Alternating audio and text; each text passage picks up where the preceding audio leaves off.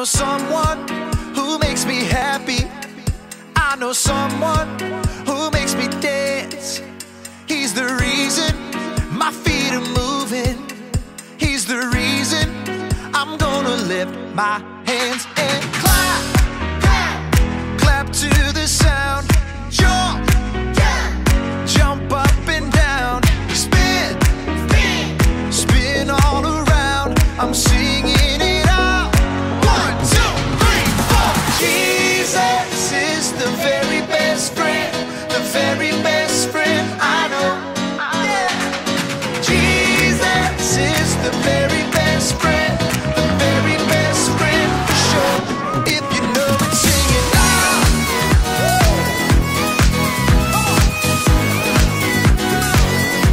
If you know it, dance around and around. Oh, I know someone who makes me happy. I know someone who makes me dance. He's the reason that my feet are moving. He's the reason I'm gonna lift my hands and clap, clap, clap to the sound. Jump, jump up and down. Spin, spin, spin all around. I'm singing it out. 1, 2, 3, 4. Jesus is the very best friend, the very best friend I know.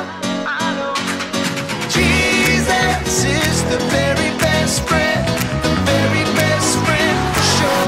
If you know it, sing it loud. Come on now. If you know it, dance around and around.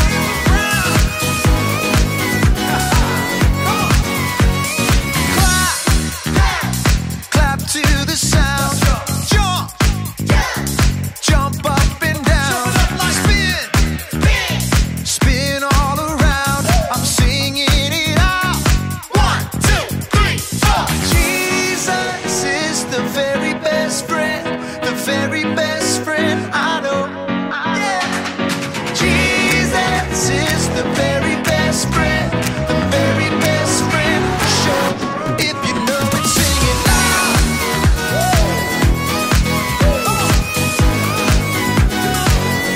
If you know it, dance around and around.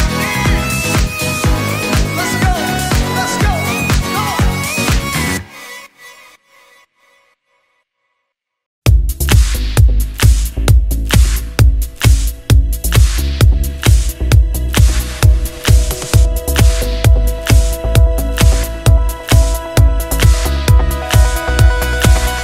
I was lost with a broken heart. You picked me up, now I'm set apart. From the ash I am born again, forever safe in the Savior's hands. You are more than my words could say. I follow you, Lord, for all my days. Fix my eyes, follow in your ways. Forever free in unending grace. 'Cause you are my freedom. We lift you higher, lift you higher. Your love, your love, your love, never ending. Oh, oh, oh. You are alive in us. Nothing can take your place. You are all we need. Your love has set us free. Oh, oh, oh.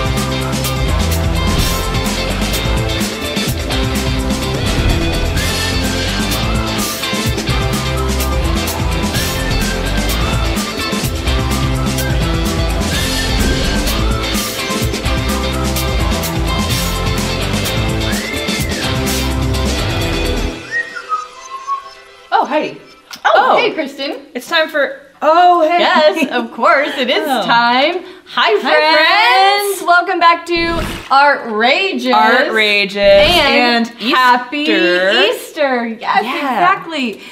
We are so excited that our elementary and our pre-K friends are all joining us so that we can celebrate Easter together. Yeah. So, yeah. You want to tell me about these? Well, there's there's cupcakes. Kristen, Easter is my very favorite day of the year. Yeah? Yes, very favorite. And so I just thought, you know, I want to celebrate Easter in a special way. For sure. I thought I'd get some little chocolate cupcakes. Nice. And yeah, just have like a little Easter treat, you know? Nice. Yeah. But how would you feel about like sharing?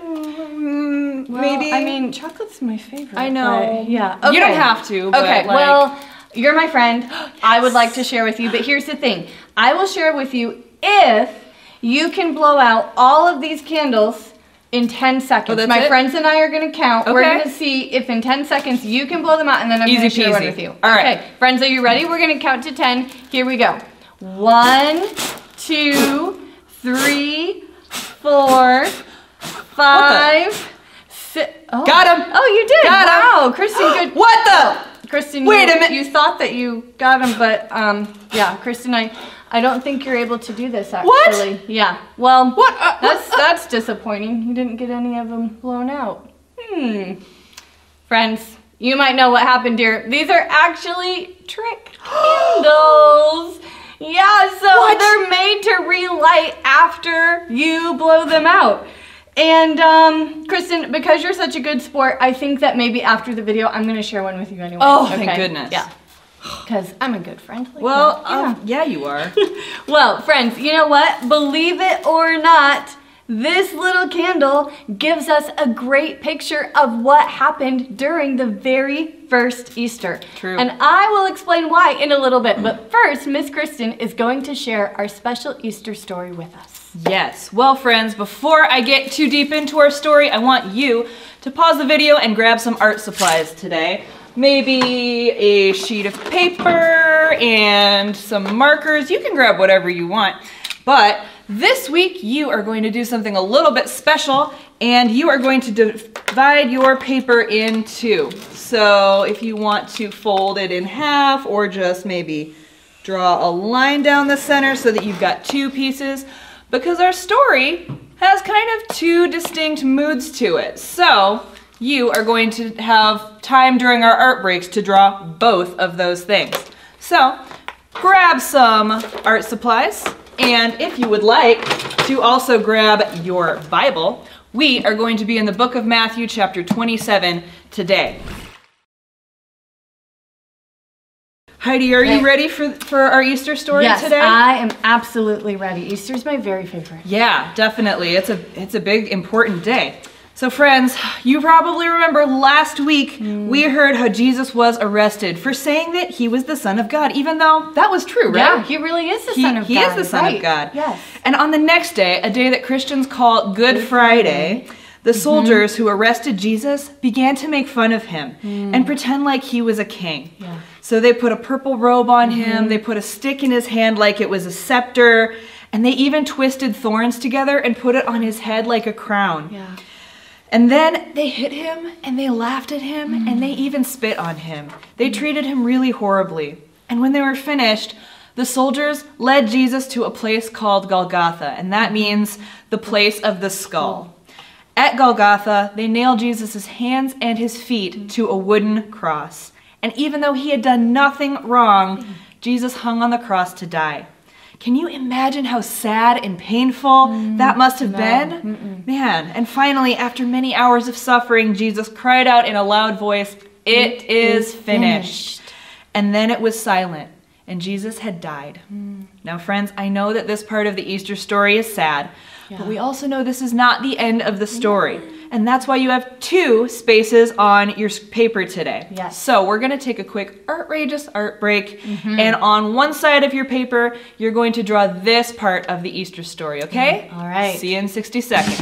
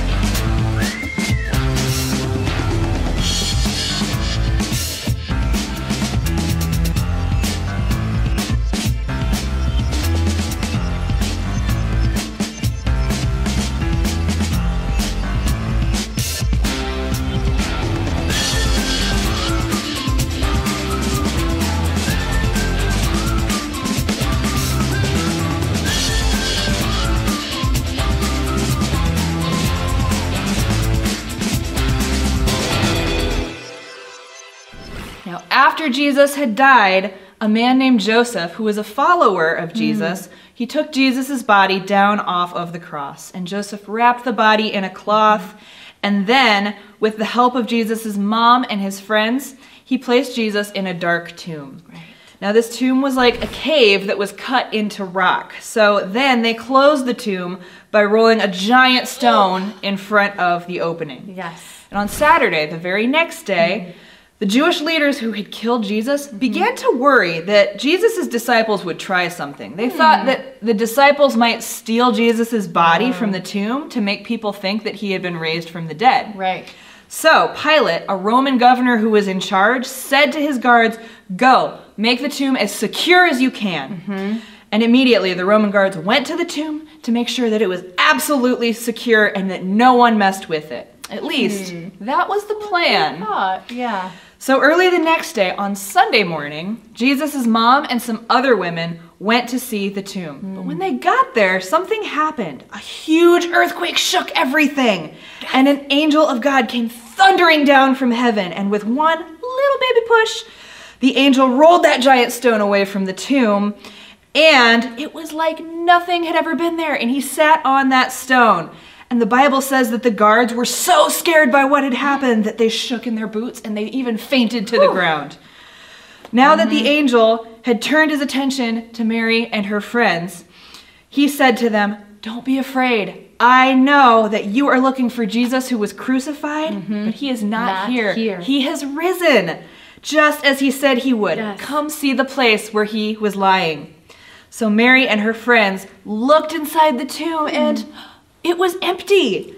They were afraid, but they were so happy at the same time. They could not wait to share the good news with Jesus' disciples. Right. So they ran as fast as they could to tell them about what they had seen. And as they were running, something happened that they never expected. Suddenly, Jesus appeared right in front of them. And he said, "Hello."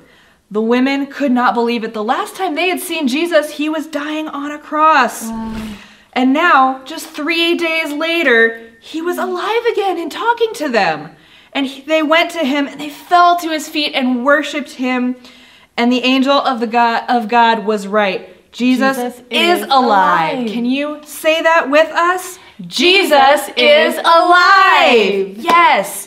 Now, let's take the second half of our sheet of paper and draw this amazing, incredible part of Easter with our second art break. We'll see you in 60 seconds.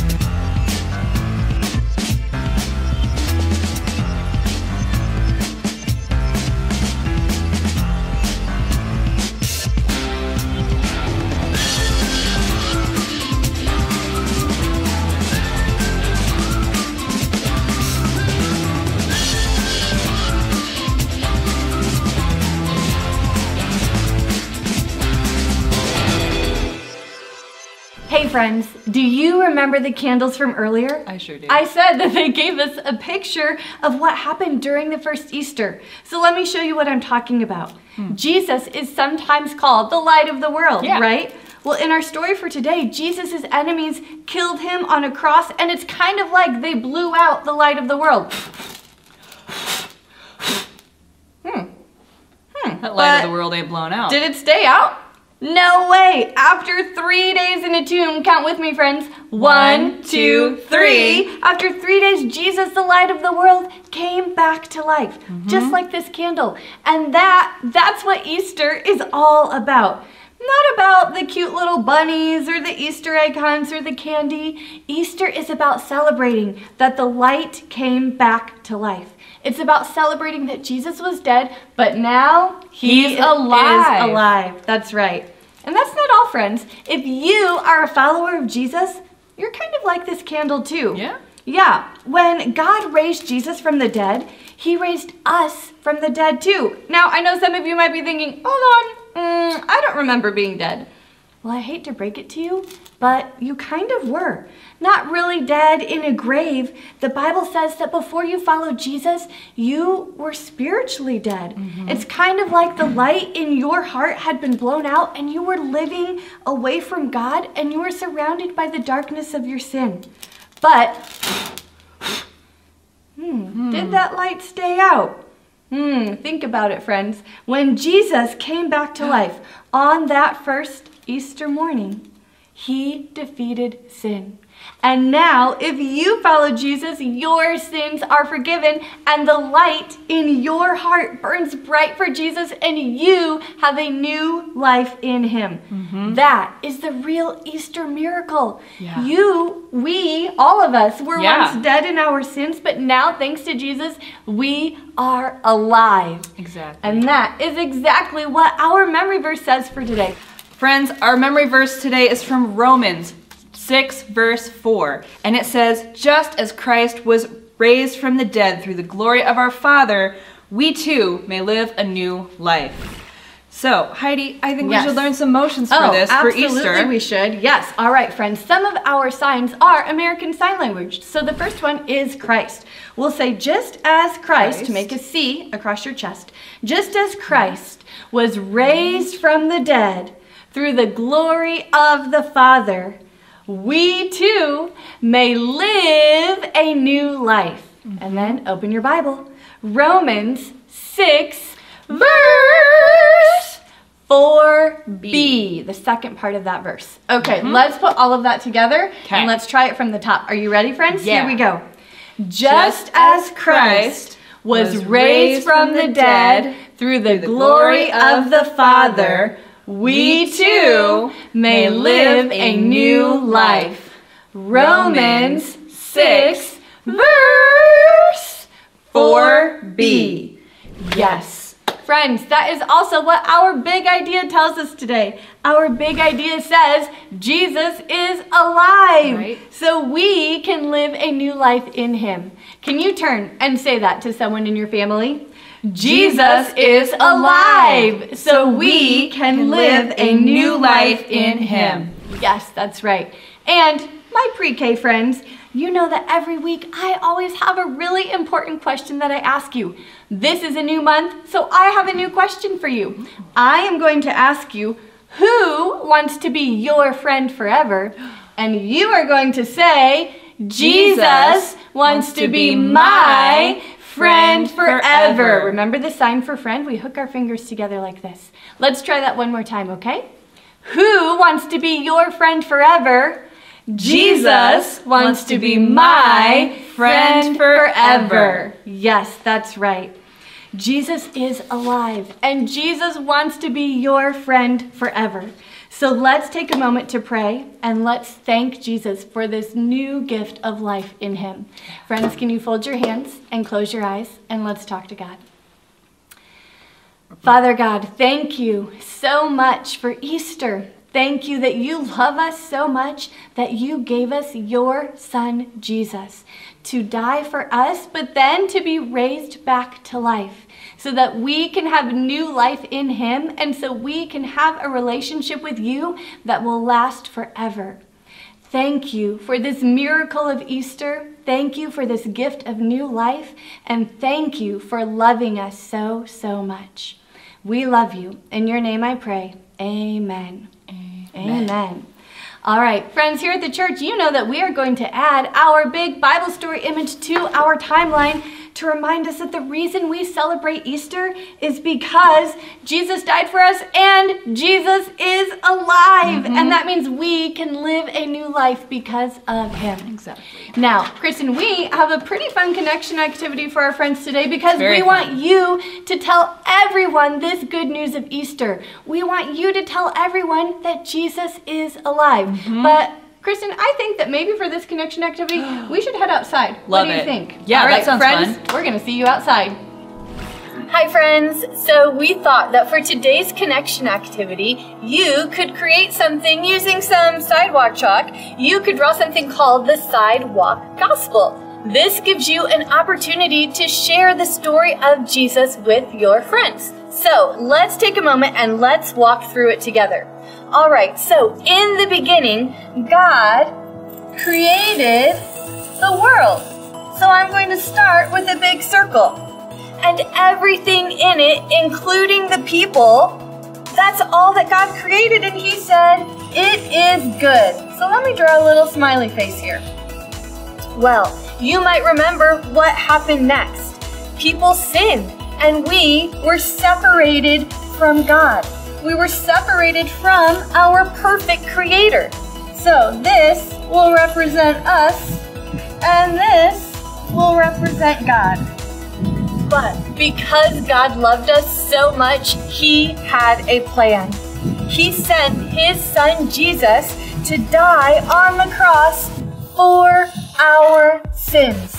So next, I'm going to draw a cross. But you know, we just learned about this. Jesus did not stay dead. After 3 days, Jesus came back to life. So now I'm going to draw a 3. And another one like this. In fact, when people saw Jesus, they even saw the holes that were in His hands and feet from where the nails had been. Friends, this gives us a way to be made whole again and to have new life in Jesus. All we have to do is admit that we are sinners and believe that Jesus came and He died for us, and then we choose to give Him control of our lives.